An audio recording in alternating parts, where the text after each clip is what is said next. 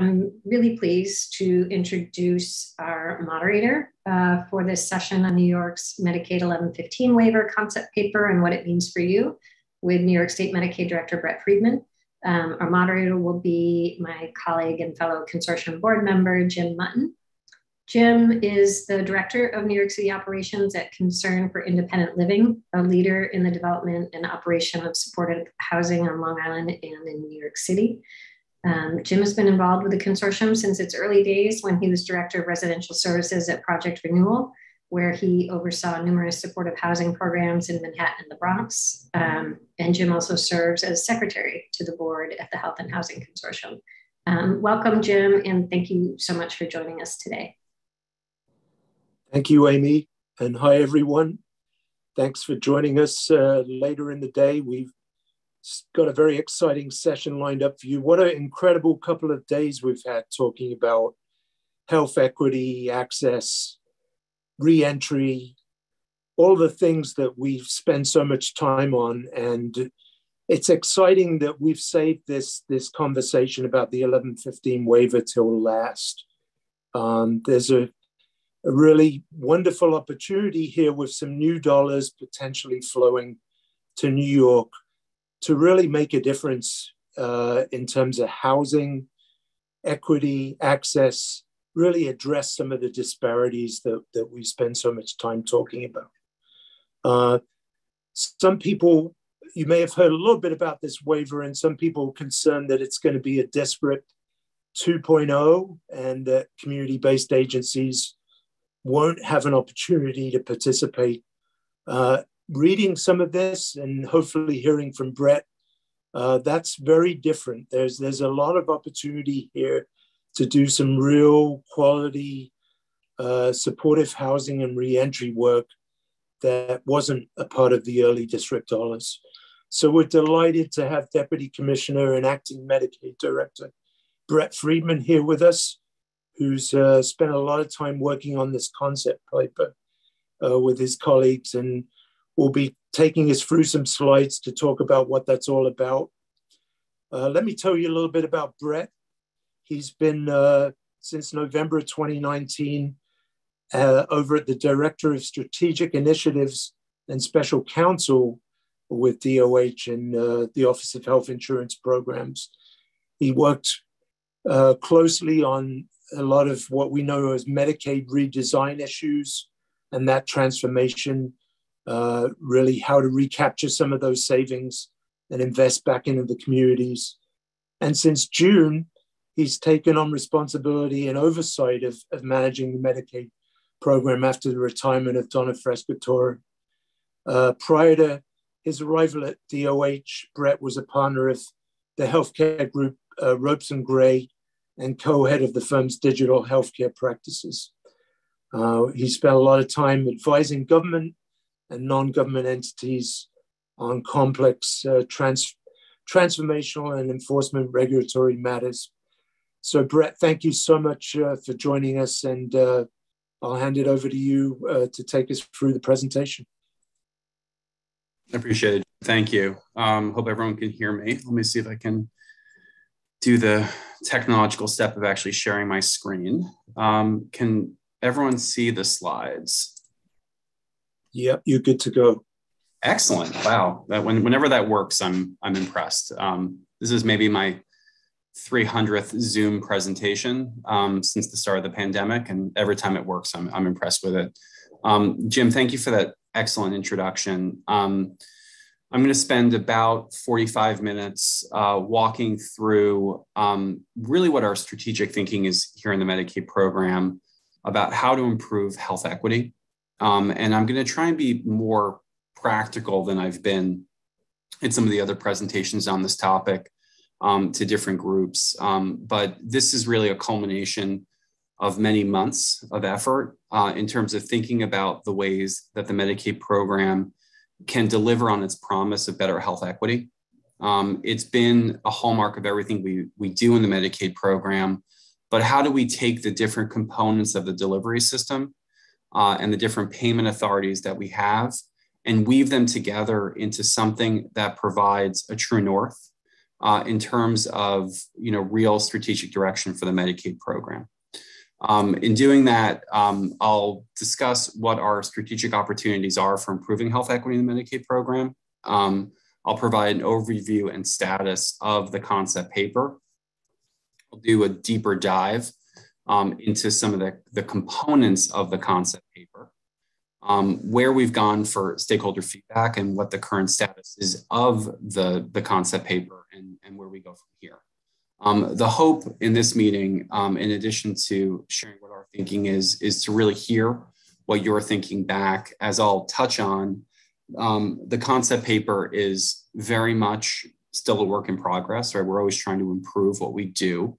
But until it goes to CMS, which we hope it will in the near future, there's going to be at least 2 more opportunities to provide your input so we can make this next process, this next partnership with the federal government in terms of waiver reinvestment dollars as effective as possible. So before I jump into the waiver concept paper itself, I wanted to level set on ways that we've thought of as to promoting health equity in the Medicaid program. As people who know me, I'm very list oriented. So I tried to give what I think are the top 10 ways that we think about health equity in Medicaid.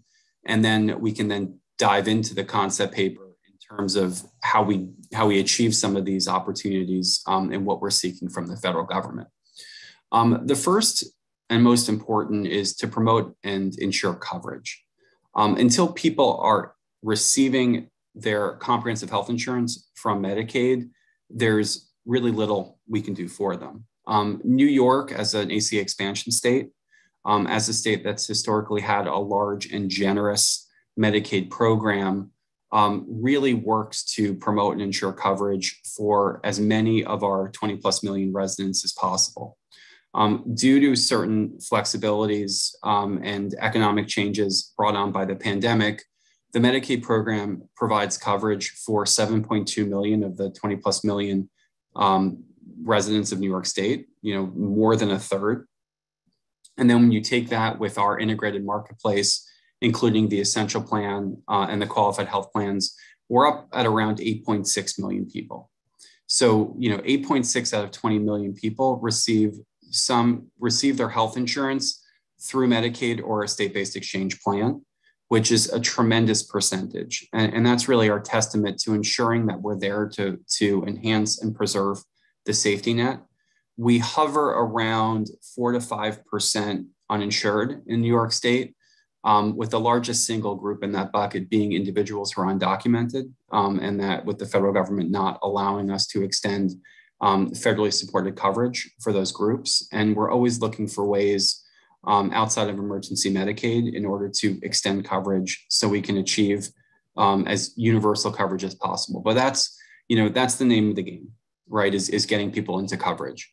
The second, and I've been shifting this list as needs arise, but the focus on workforce development. We were just discussing in advance of signing on the workforce crisis across all industry sectors, but especially in healthcare, is the worst I've seen in my 15+ years in healthcare.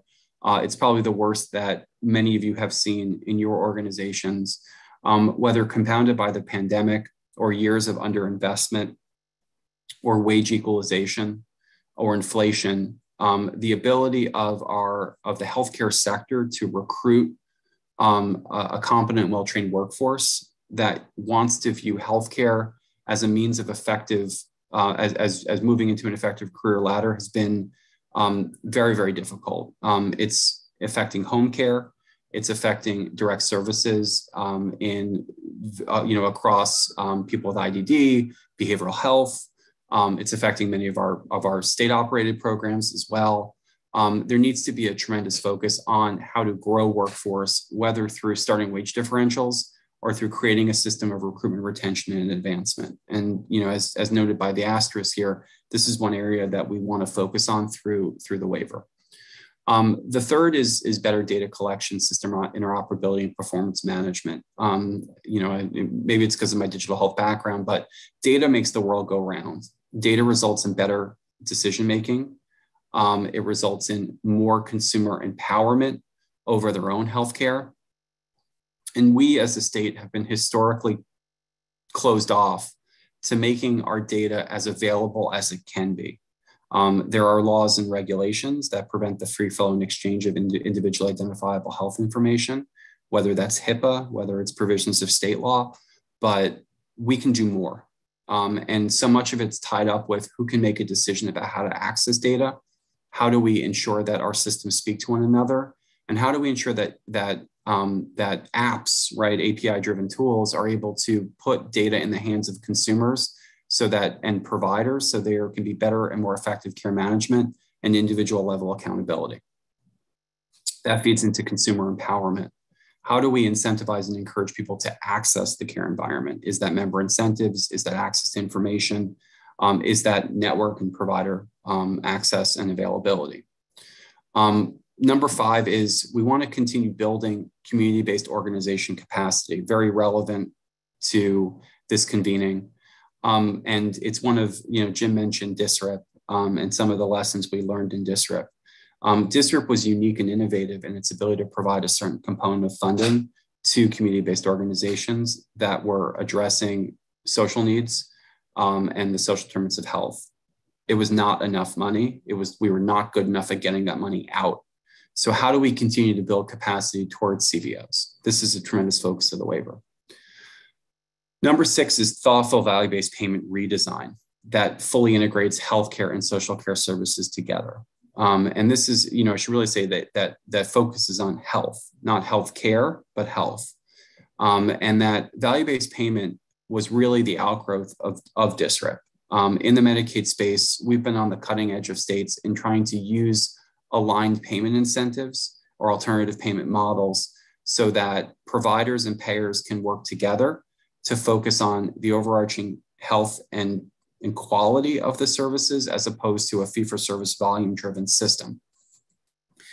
In moving towards value-based payment, we missed a tremendous opportunity that we're looking to rectify in terms of trying to integrate and understand the social care needs of an individual so that they can be addressed collectively by the provider and the health plan in connection with the CBOs that address those needs.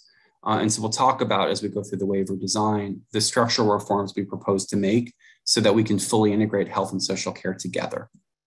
Very relevant to this group is to expand supportive housing and alternatives to institutionalization. The housing crisis is real, and the promise of supportive housing, as demonstrated by our initial Medicaid redesign team supportive housing reforms and their focus on populations with certain diagnostic criteria, was very effective.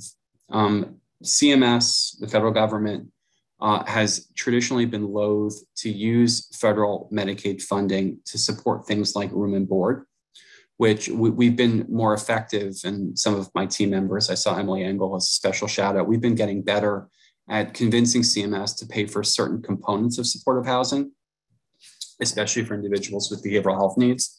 But until we can fund some of the core room and board and other operational costs associated with supportive housing, it's going to be a limited intervention to address the needs of individuals who receive Medicaid. And so we're looking to use the waiver to go further than the federal government has ever gone before to support our supportive housing investments.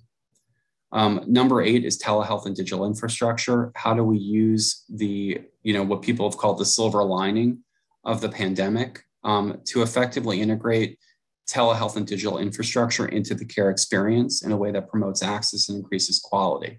That could be telephonic services. It could be new capital investments in digital infrastructure so that individuals have a choice as to how they access their providers, how they access their social care, that Medicaid's available to pay for as much of it as possible so that there's no wrong door in terms of the way that someone wants to access their health care. Number 9, not addressed by the waiver, but always worth a special shout out, is duals integration. How do we, for individuals who are eligible for both Medicare and Medicaid, how do we ensure that they have a seamless experience in the way that they access benefits? and that we can coordinate with the federal government effectively for some of the highest needs consumers. We have a whole separate work plan and roadmap to promote duals integration.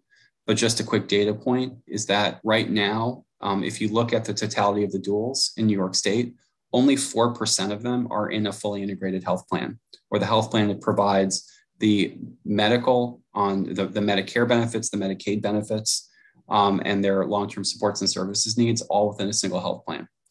We could do better as a state. We're hoping to get upwards of 10% in the very near future through, coordinated efforts and because making sure that someone has an integrated health plan is essential for creating accountability and promoting equity. And finally, we need to continue our efforts of health system transformation. That is facility support. And you'll see that in the waiver. One thing that the pandemic revealed is that the safety net health systems that support many of our communities with historical health disparities are essential to the delivery of care, whether through a function as an anchor health system, whether as an ability to provide that emergency level care and that flex and surge capacity that's needed in connection with pandemics. But we need to work at solidifying and strengthening our healthcare, our health system and the safety net to ensure it's there to support communities across the state in connection with all of these other investments in reducing health disparities and promoting health equity. So with that top 10 list, I wanted to use our thinking as a way to introduce the waiver. And I'll spend a minute and describe what a waiver is for those who are uninitiated. But just to lay it out there, in August of this year, we submitted this document. It's on the DOH website. And we call it the concept paper. It's really it's a statement of intent that when we want to do innovative things with the federal government to redesign our Medicaid program, we need to do it through something called a waiver. It's authorized under a certain provision of federal law called Section 1115 of the Social Security Act, which is why they're called 1115 waivers. And it gives us broad authority to fix things that are normally codified in law, so we can make new investments and design new interventions that we think will promote better care delivery in the Medicaid system. I kind of call it like the magic wand because it's such a broad authority. And so our 1115 waiver has historically authorized a lot of innovative programs in New York State, DSRIP being the most recent, whereby the federal government authorized $8 billion of new investments in the healthcare delivery system to do all the things that DSRIP did in terms of promoting clinical integration through performing provider systems and moving to value-based payment. We want a new waiver, and we'll talk about what's in it, that will be the successor program to DSRIP and fix or improve upon, I should say, all of the things in DSRIP that were a good start, but really we need a lot more time, money, and effort to make a reality. And so this document, it was submitted to CMS in August. It's not the formal application itself, right? We have to apply to the federal government to obtain the waiver, and the federal government gets to approve it. This document, although quite long, tells CMS what we want to do. And the idea is to invite CMS's input and feedback on the document so that they could tell us whether we're barking up the wrong tree, whether we're going down the right path, so that when we ultimately submit the application, there's a good chance it gets approved. When in the former administration, when DSRIP expired and we sought to file a new waiver, which we called DSRIP 2.0 in November of 2019, right when I started in state government, we did not have the ability to check with CMS in advance whether they liked what we were doing. And they promptly took the application, they crumpled up into a little ball and threw it in the trash can. And they said, we don't want to do it. So this is our way of testing a relatively new federal administration to say where we think the Medicaid program could advance health equity and to make sure they agree with what we're trying to do and how we're trying to do it.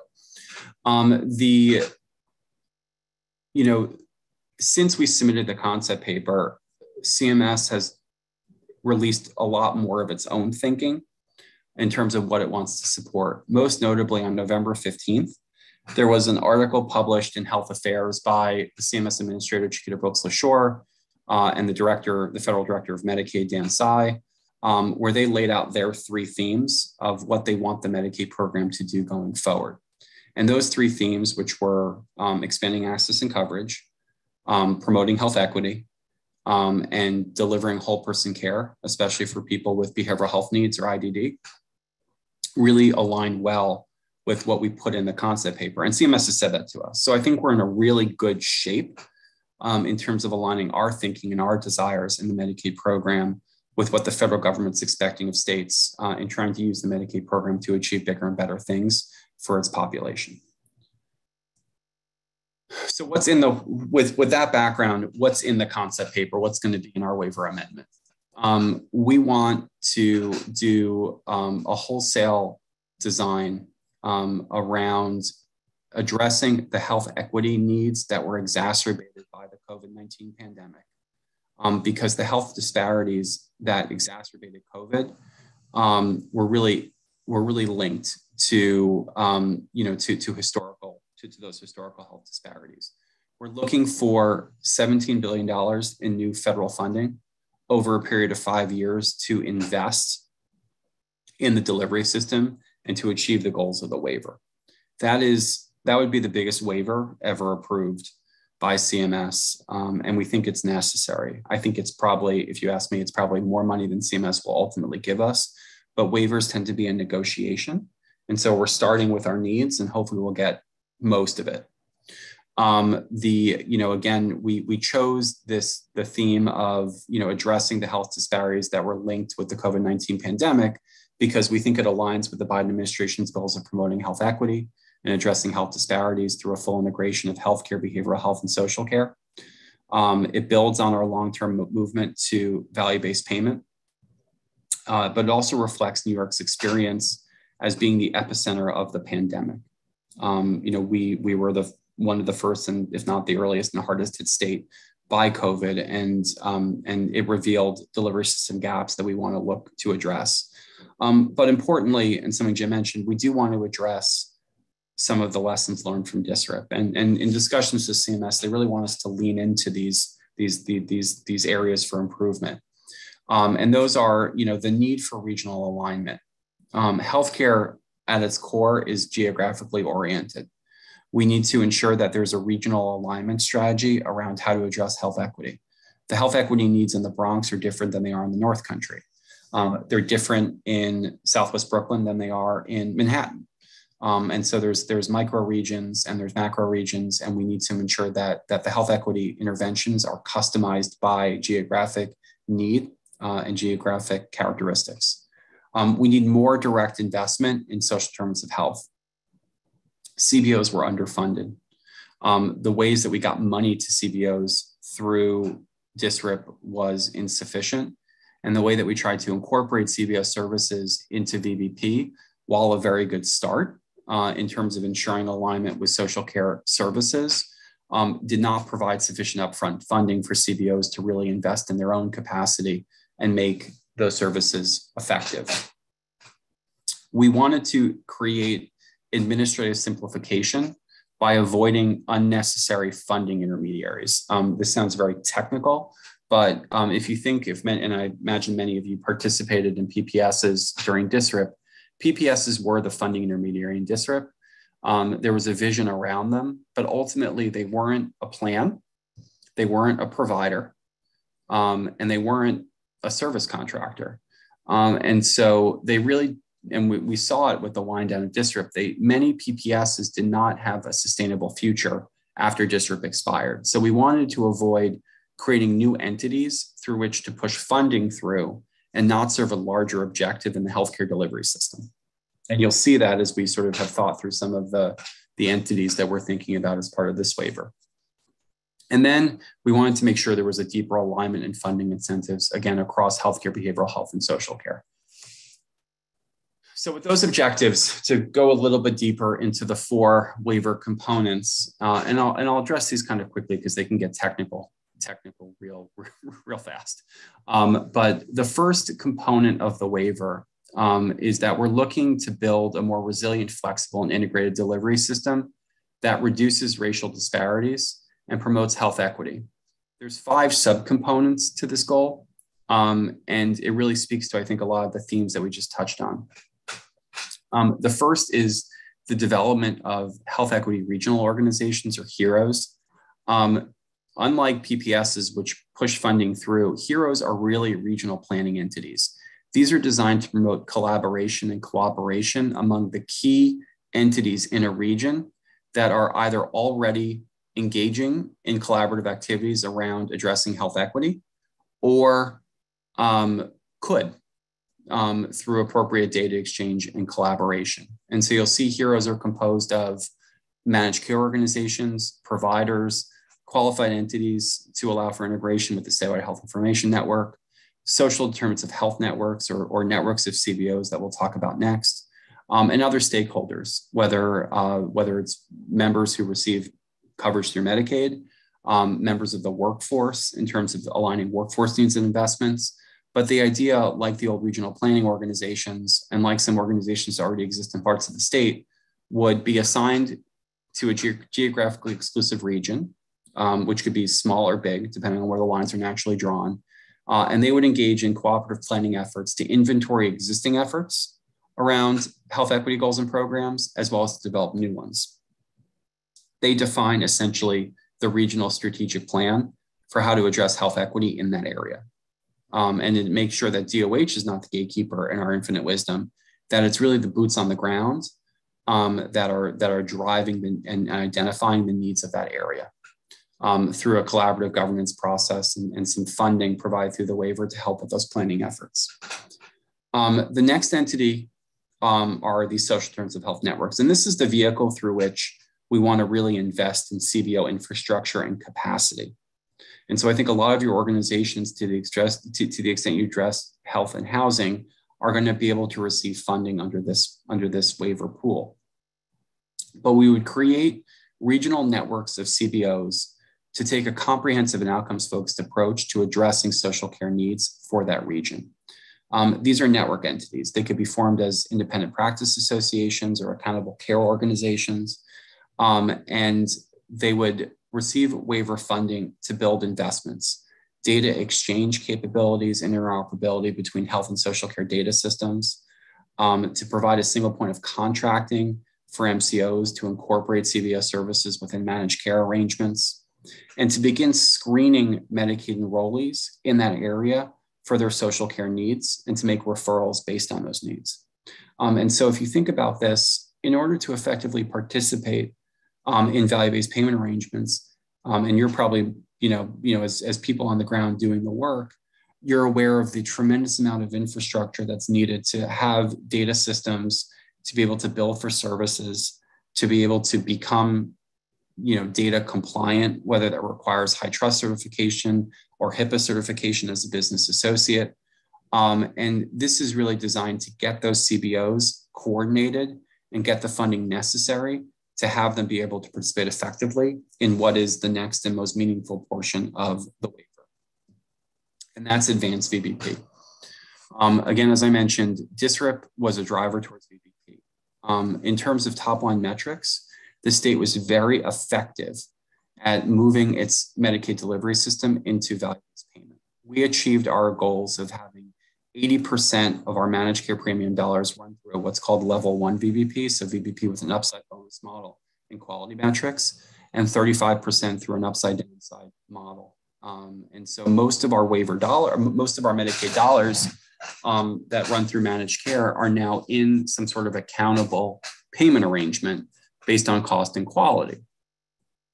The problem, as it applies to health equity, is that we have done that mostly through total cost of care, primary care driven arrangements. So you take who your primary care provider is, that member gets attributed to an arrangement, and that provider network entity is then accountable on a total cost of care basis for that person.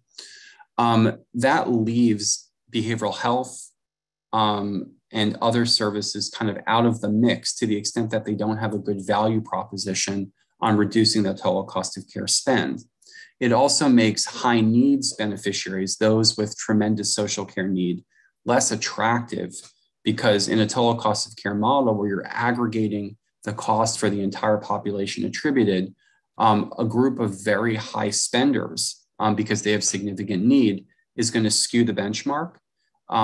Or alternatively, if there aren't enough of them, they're just rounding errors. And so, you know, the MCO is not going to be incentivized appropriately to really address the needs of those beneficiaries. So what we want to do through the waiver is provide additional incentive dollars that could be paid through MCOs when they enter into special populations or population-specific VBP arrangements to address individuals with the highest level of social care need. These populations can be individuals who are leaving the criminal justice system, individuals who are experiencing chronic homelessness, children in foster care, children with significant home and community-based services needs.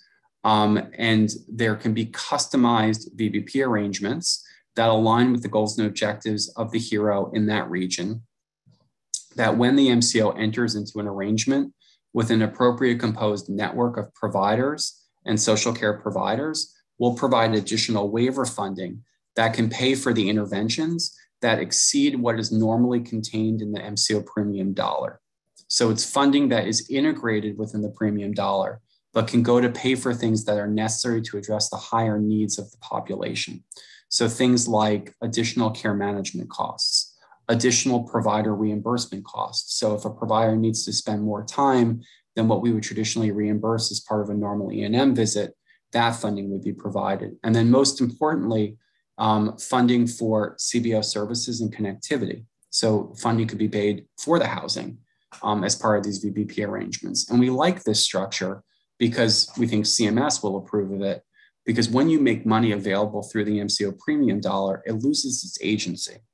So that CMS looks like it's paying for premium, but then the premium turns around and pays for housing. And because the housing is a necessary element to addressing the total healthcare spend of that individual who's attributed to the subpopulation arrangement. So this is a way to move in a meaningful way to encouraging accountable care for populations that are traditionally hard to reach and hard to address. A core component of this process is a really innovative feature, which has been periodically tested by CMS and others over time, which is this concept of a social care needs assessment.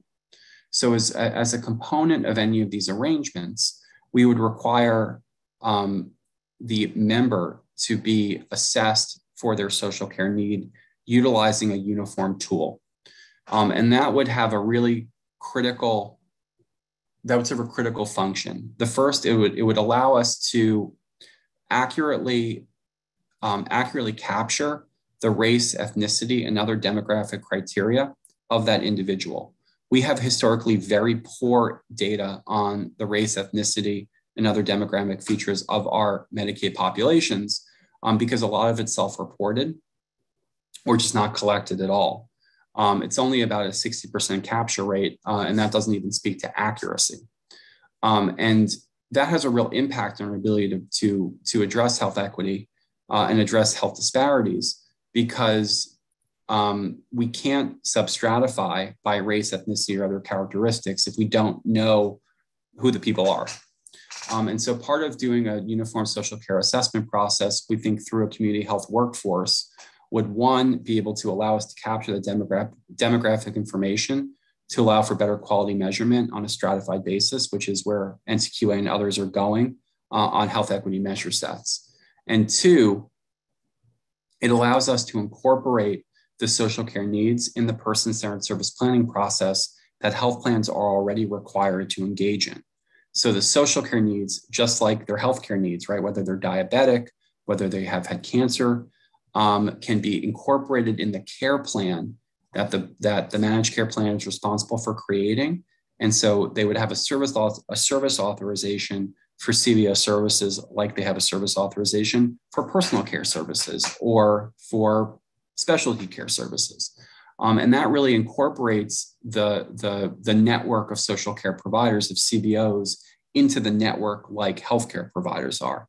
And then over time, because of the uniformity of collection, we can start risk adjusting the plan premiums by the level of social care acuity of their respective membership populations, which is a tremendous promise. So if Health First has a population cohort that has greater social care needs, greater food insecurity, toxic stress, job insecurity than Fidelis, we can then risk adjust Health First premium so that money is baked into their dollar and they're encouraged to continue investing in those services to keep their members healthy. So this is a real big ticket conceptual redesign of how our managed care delivery system works, our expectations on managed care plans and providers, and utilizing the fact that 80% of our Medicaid enrollees receive their services through managed care and incorporating these social care design features into the fabric of what makes our Medicaid program tick. It's beautifully incremental, as we call it, and it's logical because it's not developing anything new. It's making what we have much better. Other critical elements of our health equity investments are building training capacity. We want to make sure there is adequate numbers of community health workers, care navigators, peer support workers that are going to support the work of the social care integration into our managed care delivery system. The individuals who have to complete those social care assessments, the individuals who are going to provide the additional care management and supports that are able to address the needs of these special populations. We're going to need a whole lot more of this, developing workforce. And I've seen, folks from NYC on who have done amazing work in the CHW space, but we need more of those workers because they're going to make this whole delivery system redesign tick. And then we have an eligibility expansion for criminal justice involved populations. And it's a reflection of how we envision these value-based payment redesigns by allowing for Medicaid enrollment for incarcerated individuals 30 days prior to release. We can then ensure that they're incorporated effectively into these population-specific VBP arrangements when they're released. And that's, it's an example of one population to be addressed. The second major investment in the waiver, we're anticipating $3 billion of the $17 billion total, to the extent that CMS agrees, is to develop additional supportive housing and alternatives to institutions for long-term care and behavioral health populations. Under this waiver design, and I think this section will be probably most compelling for many of you on this webinar, is that the HEROES entity, that regional planning entity, would conduct an inventory to map existing efforts, including supportive housing that exists, identify gaps, and inform a plan for access for long-term services and supports and healthcare to individuals so that they can receive services in their community and age in place. The HEROES would also then identify housing and community-based service solutions for areas and populations where gaps exist, not just the LTSS populations, but populations with behavioral health needs, with HIV and AIDS, with other needs that speak to specific population cohorts, and they would work to coordinate the housing component as part of those arrangements with MCOs and SDHNs and local governments that oversee the local housing programs. There's so many different funding streams for housing, whether it's city-based, whether it's state-based, whether it's through federal government like HUD. We would expect the HEROES to help identify and connect those solutions. So that's the inventorying effort, and that would be the role of the HEROES as part of the regional planning. Then the second component would be a statewide housing and home-based services initiative. We would work to consolidate and expand the array of supportive housing and medical respite programs across state agencies. We help operate programs across OMH and OASAS. DOH has it. And how do we develop a better menu so that we can consolidate those supportive housing and respite programs so that we're all working in a coordinated fashion? And then we would work to provide that menu to HEROES, SDHNs, MCOs to implement locally in partnership with the housing entities and other stakeholders. We would be able to fund those arrangements through the VBP, fund the housing through the VBP arrangements we discussed on the earlier slide. We can make direct payments via the HEROES for some grant, as well as we would seek and we would help them access new federal housing funds that become available. And finally, and this is in some ways where we're trying to push the needle the most, is to try and fund new things under the waiver that have historically been foreclosed to Medicaid funding. Critical time intervention models, expand available housing-related reintegration services, including housing navigation and support services, tenancy support, as well as importantly, pay for one-time barriers to housing, which sort of bleeds into the impermissible room and board categories, but things like first and last month's rent, security deposits, application fees, and make other direct rental support payments. Right now, if you think about the annual supportive housing cost being about $25,000 a year, we can probably get supportive housing coverage for $7,000 to $8,000 of it. But how do we continue to bring down the other components of the supportive housing costs through running through the Medicaid space, because it's so integral to providing holistic health for individuals that tie to the Medicaid delivery. And we've had tremendous success, albeit with limited investment, through our Medicaid redesign team supportive housing investments. And we're really looking to continue those investments as part of a waiver and expand upon them in a regionally coordinated way. The third component, and I'll spend a little bit less time on these, is the preparation for future pandemics.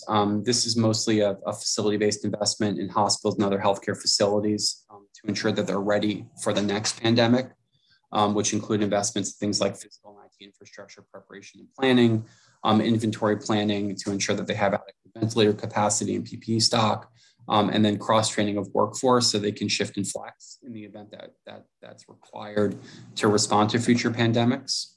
But importantly here too, and building on some of our workforce investments that we're making as part of the Home and Community-Based Services American Rescue Plan Act funding, we want to focus on regional workforce needs, coordinate with workforce investment organizations and other training entities to develop a more robust healthcare workforce.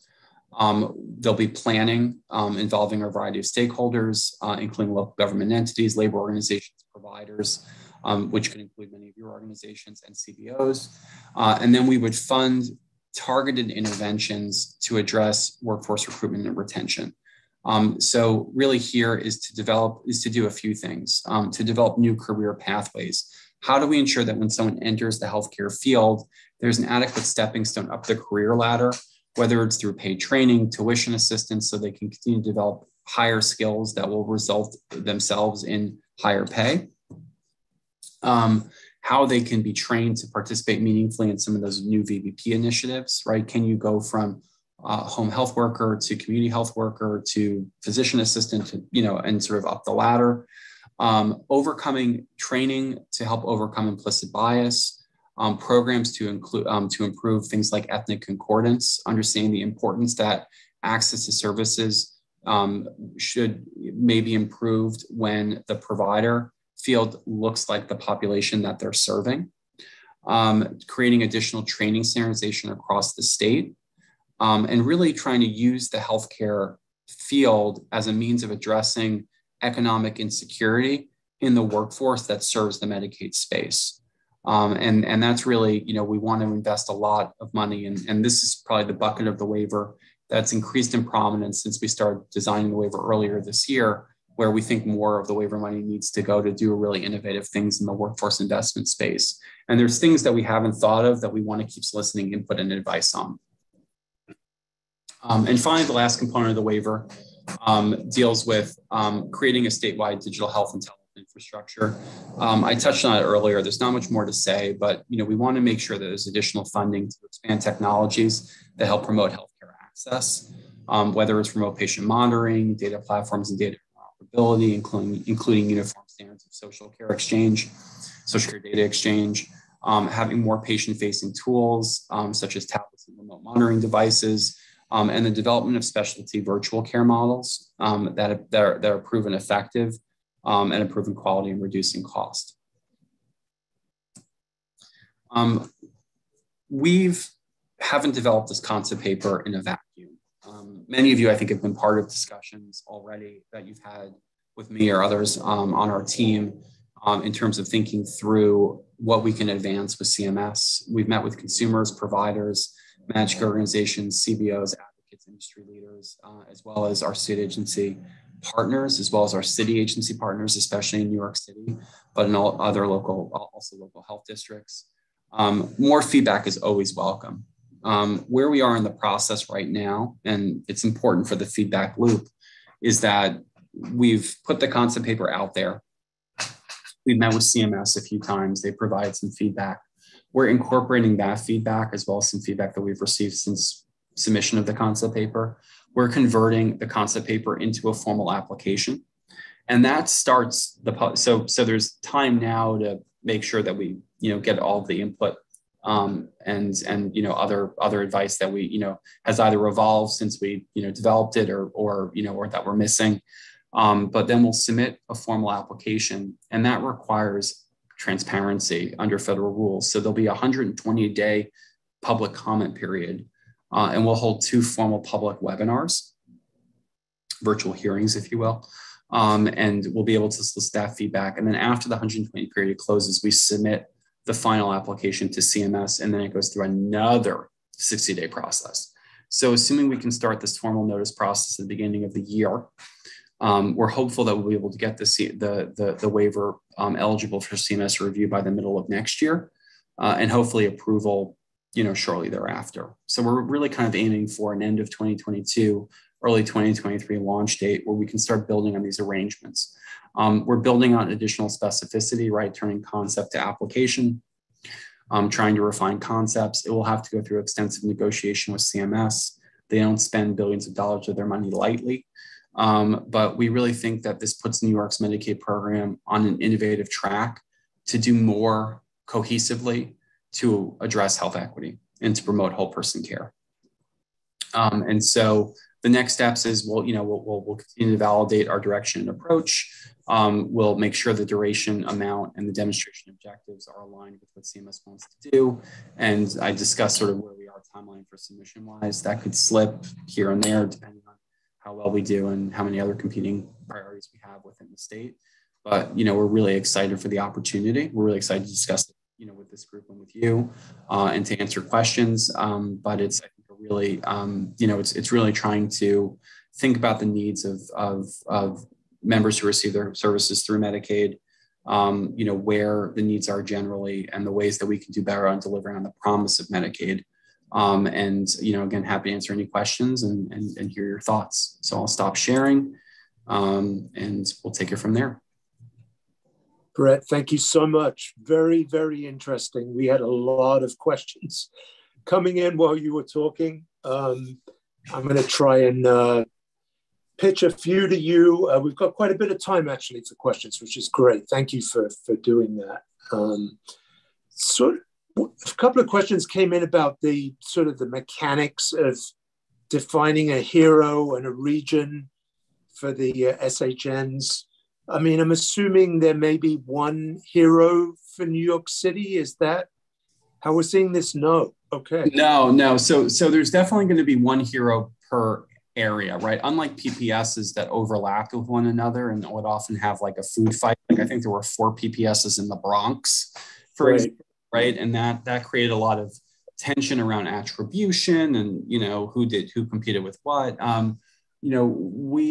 There's sort of 9 historical regional divisions in New York State, right? North Country, Finger Lakes, Southern Tier, Capital Region, Downstate, Long Island, et cetera. We'll start there in terms of the major regional divisions, and then we're going to sub-regionalize. And we'll work with local health departments, right? I've had extensive discussions, say in New York City with New York State Department of Health and Mental Health, a lot of, sort of granular population level analysis around where there are natural lines of demarcation. And we're not establishing a minimum number or a maximum number. I guess we are establishing a minimum number, which is 9, but I think it's going to be somewhere between 9 and 20. But I would think that there would be, one hero for the Bronx. There may be 2 or 3, I think there's going to be one hero for Staten Island. That's a very natural, geographic demarcation.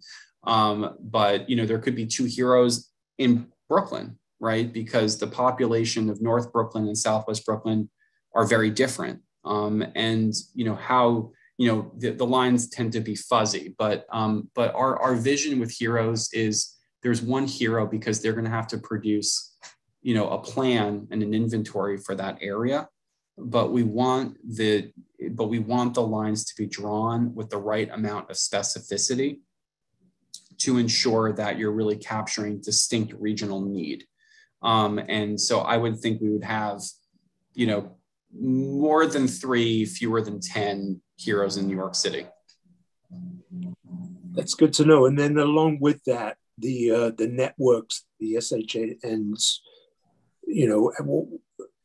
are we thinking that existing PPSs might jump into those? Or, would there be any capacity on how many of those in a particular region? No, ideally we would have a single SDHN per region because you'd want as comprehensive a network of CBO services per area as possible. But, one thing, as we've done our research on the waiver, we have been really heartened to see a lot of our vision of SDHNs grow organically out of PPSs. The Alliance for Better Health is a really good example of one that I think has been, and what Dr. Ryder did in the Capital Region. I think he's really focused on the CBO components to build an IPA network that I think would meet, would qualify regionally. Entities like EngageWell IPA, which has an HIV and harm reduction focus in New York City, would be another sort of good example of one that's growing. At the end of the day, we want to make the contracting process as streamlined and simple and non-competitive for CBOs as possible. So that's why we want fewer. We don't want, a million IPAs forming up and then CBOs figure out if they're exclusive or non-exclusive and how it's going to work and which arrangements. But one thing we don't want to do is to prevent anyone from stopping the work they're already doing. And I think in the CBO IPA space, there's a lot of good work. I was involved in it in private practice, and we want to make sure that is, that continues. And so I don't want to say pure regional exclusivity, but we certainly want cooperation. And the good thing about VBP contracting and IPAs is you could stack them. So, you can have meta or mega or super IPAs. And so, you could have, different, local governance coming together and sort of arrangements that work for everyone. And so, I just, really it's getting those investment dollars to build the CBO capacity and then having the contracting vehicle to participate effectively in VBP. Yeah. We saw under DSRIP, we saw some really interesting work going on with CBOs in hospitals. And that those pilot programs were pretty instrumental, working with high utilizers, getting people off the streets and housed. And post DSRIP, that kind of dropped off the map on the hospital budget. It would be nice to be able to revisit some of those designs. One question came up about, how we do inventory, when we're looking at something like housing. And, not just taking the supportive housing landscape amongst city and state funders per se, but looking at, coordinated entry systems that already exist.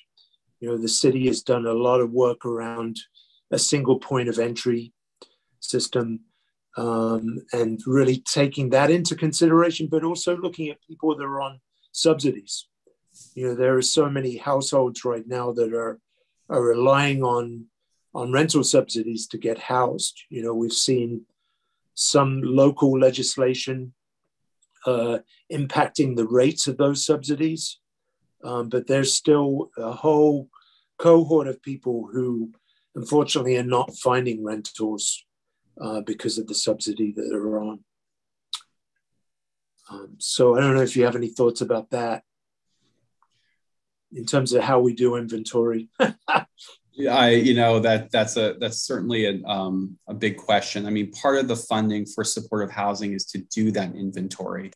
And supportive housing for me is a new area, and I'm thankful that I have members of my team like Emily Engel, who's I think on this call, to really help and provide the historical context and lens for supportive housing. But one thing is, as I'm getting smarter in the space, trying to weave together the different housing programs, both for capital and operating support, is just a tremendous challenge. And to figure out where the investment dollars go that are going to be most effective in getting people housed. And the thing we want to avoid in the waiver is creating unfunded mandates in connection with medicating these services. And we're seeing it a little bit now in the behavioral health context, where we're doing better at getting some Medicaid funding for the supportive component of the supportive housing services. But what does that mean for purposes of claiming and billing, compliance requirements, other obligations that the housing provider has? And can we minimize that burden while improving capacity? And are we providing adequate funding for fair market rent when the cost of everything seem to be increasing exponentially overnight? And I think that's been the struggle in the supportive housing space, which is so hard to get the committed state and federal dollars in the mix. Housing costs go up and are never quite where they need to be to provide adequate housing stock. So how do we increase flexibility under the waiver to eliminate those delays? And part of that, to me, and I'm sort of approaching this like a lawyer, so I apologize, but part of the beauty of value-based payment, putting aside its complexity and its challenges, is that it's a very flexible authority to pay for things using Medicaid dollars that we want to pay for because they address overarching health. And so if in this situation, a managed care plan thinks that this member is going to, can't be discharged from the hospital because of the lack of stable housing, the waiver design will give the MCO and the provider network underneath it the ability to find quickly, whether it's a medical respite space, whether it's a supportive housing program, and to establish one quickly without as much red tape as it would be if we're trying to support it through other state and federal dollars. So it's nimbleness, it's person-focused care with the right levels of wraparound support is really the vision we're trying to achieve, while we don't preclude some of the larger scale housing investments. And we're certainly having discussions around them now with the state budget to ensure that because it's really one of the critical interventions for improving overarching health. Yeah. What about people that are spread between regions? Will, say, a community provider have to contract with a specific hero or original, is there a worry that people will get stuck in certain regions and end up waitlisted? No, so there's no contract with the heroes, and that's an important distinction, right? The heroes are a participatory enterprise, right? It's to say, if you have substantial operations in an area and there's a hero in that area, you want to be at that table to talk about the needs of the region. But let's say you're a provider that has housing in the Bronx and in Yonkers, right? Yeah. And across a region, even though they're similar demographic makeup, right?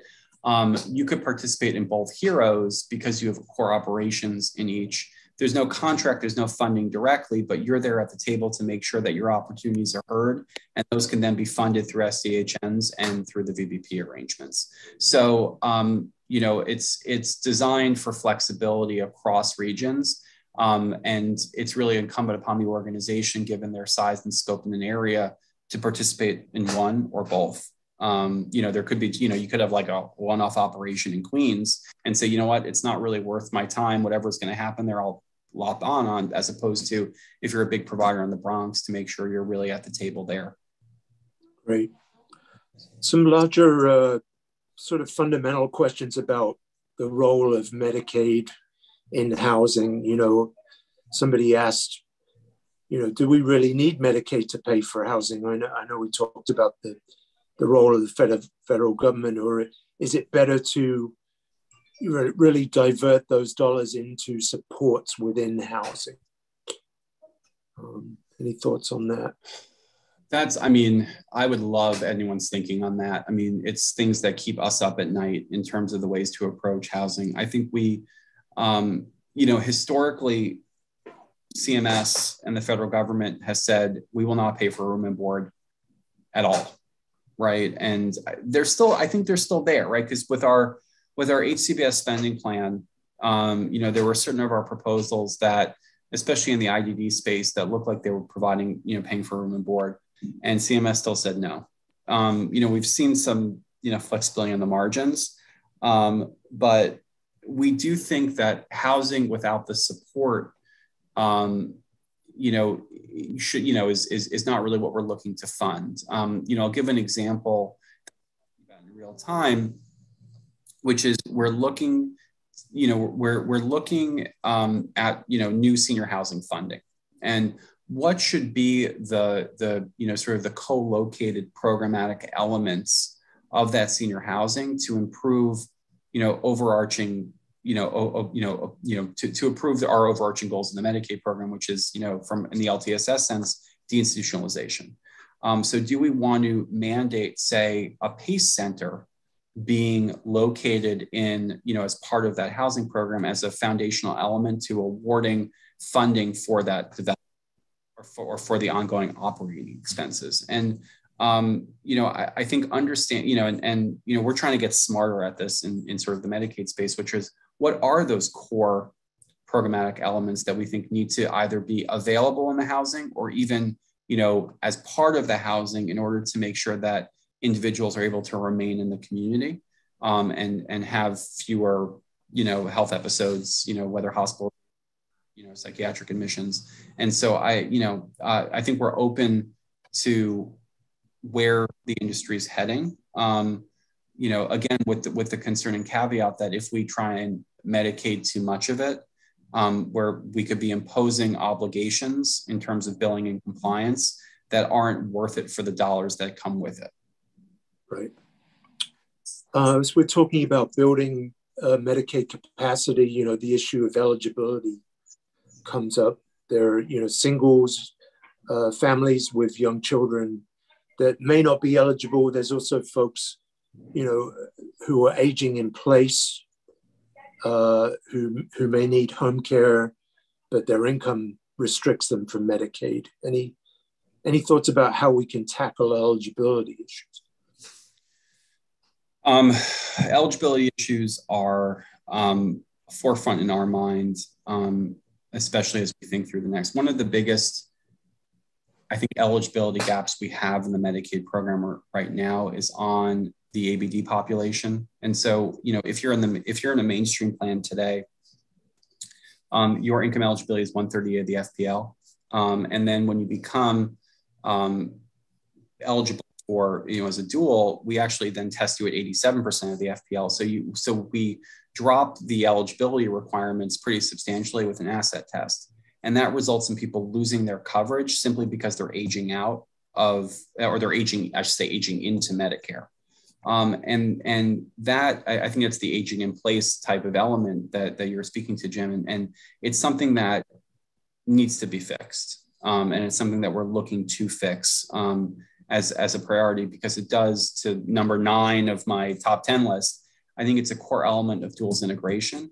It's a core element of not losing eligibility enrollment, and better weaving together our marketplace integration and coverage that has been so, the legacy of my predecessor, Donna, the fact that the marketplace in New York is so robust, and the marketplace options are so integrated, I think is really, it's really remarkable. And we need to do more of that, including through addressing those income eligibility gaps in those asset tests.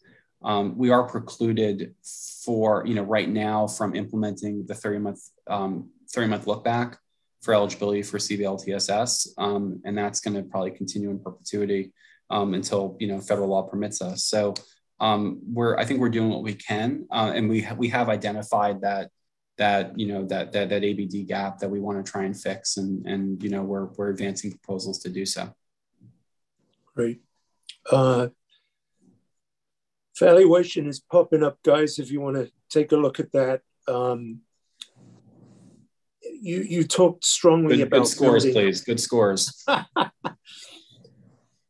You talk strongly about building workforce capacity, focus on training, workforce development.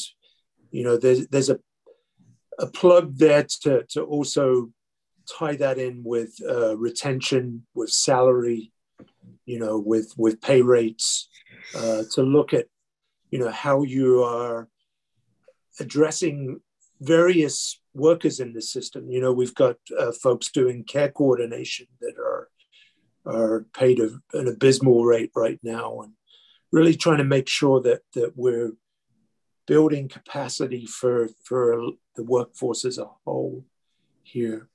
Yeah, so I know that's on your agenda. Yeah, workforce is, and we'll see what the governor does in her State of the State address, which is now scheduled for January 5th. But, we expect that there to be a tremendous movement on the executive side for workforce development. As we think about in the Medicaid program, there's two means of addressing workforce issues, or there's two strategies, right? The first strategy I'll call entry wage differential. You can, when we have a almost statewide $15 minimum wage, and we pay most entry-level healthcare careers are at that minimum wage, whether it's home care, some of the care management capacity. Healthcare is a comparatively hard career. It's more meaningful, but being a home health aide is much more, I would say is more difficult in a lot of ways than it is to be, to work in other aspects of the service industry. So we think we think there's a critical element, at least in certain components of the healthcare field, to have some entry wage differential, so that comparatively a healthcare career is attractive so that you choose to enter into a healthcare career as compared to, fast food, as a probably terrible comparative example. The other is then, and we discussed a little bit in the waiver, is once you enter into the healthcare career, to improve the experience and to improve the mobility. So it's a real career ladder, and you will stay in the healthcare workforce. And so we can do that through various pay programs like shift bonuses, hero bonuses, retention bonuses, which is something that we're supporting, especially on the home care side. But you also have to create a training and education ladder with the ability to ascend, different milestones so that, it becomes a sticky career. So you've been doing a lot on the long-term care side, but, if you're a home care worker, right, you come as an entry home health aide, can we create an advanced home health aide category or a senior aide category that will result in pay increases and encourage individuals to get more skills and training, while at the same time paying for that training, paying for the time it takes to take that training.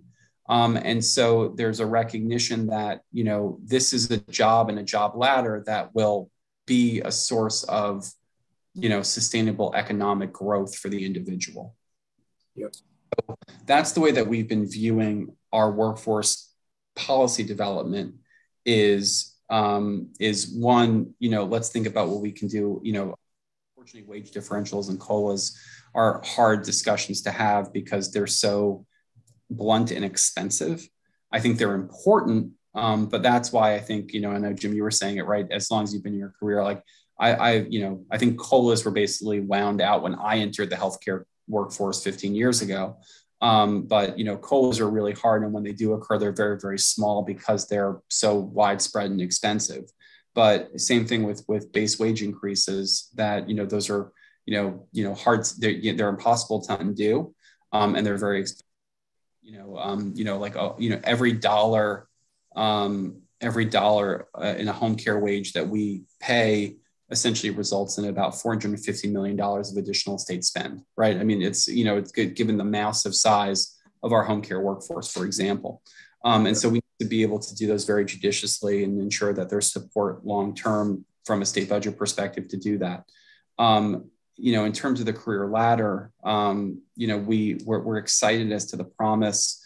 The department announced a couple of weeks ago that we're releasing our first tranche of workforce investment dollars for home and community-based services. This is specific to long-term supports and services. OPW is doing its own, so is OMH.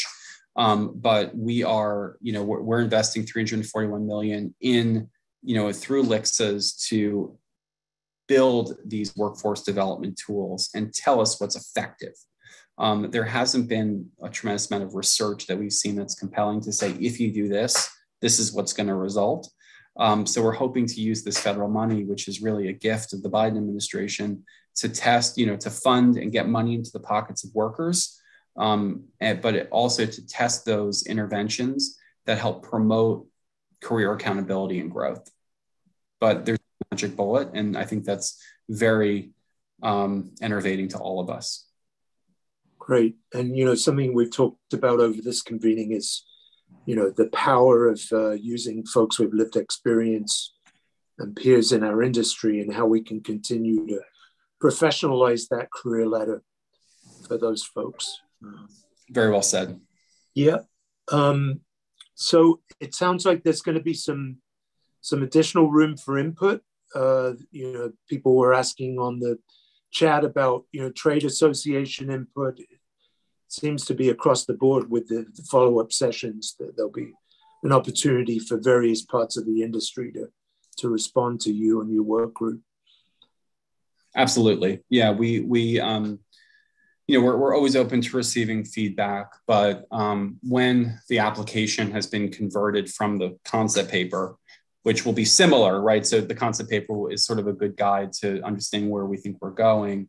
There'll be at least a 120-day period, as well as at least two public sessions, whereby we can ensure we get that feedback.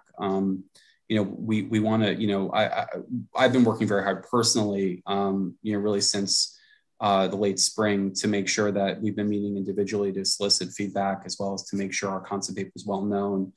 Transparency is a hallmark of this administration, and one that I'm working very hard to ensure that we keep. And so I understand that we know a lot in the Medicaid program, but we don't know everything, and we probably don't know most things. And so really, the perspective of people on the ground is really what's going to drive the most practical and meaningful interventions, and that's really what we want to hear. Great. Well, Brett, it's gone quarter two, and we've had a great discussion. We're very lucky to have you on board on this. Thanks for all your work in getting this out. We look forward to continued discussion.